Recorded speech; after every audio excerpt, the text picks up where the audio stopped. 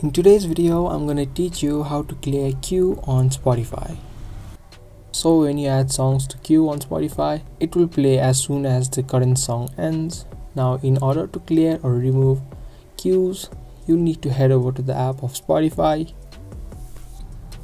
Now you can open up any song at first, and then on the bottom right of the screen, you'll be able to see these three lines right here. You can tap on that and it will show you all of the queues that are up next.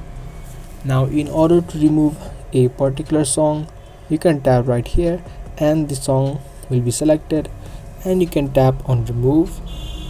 Or if you want to delete or remove all the queue all at once, you can tap on this clear queue and all of the queues will be removed from Spotify. So that was the process on how to clear queue on Spotify. If you guys like this video, then share, subscribe, and also give this video a thumbs up. Along with that, make sure to also turn on the notifications because we upload interesting videos like this, and in order to not miss videos, you will need to turn on the notifications. That's going to be all for today's video. Thank you for watching.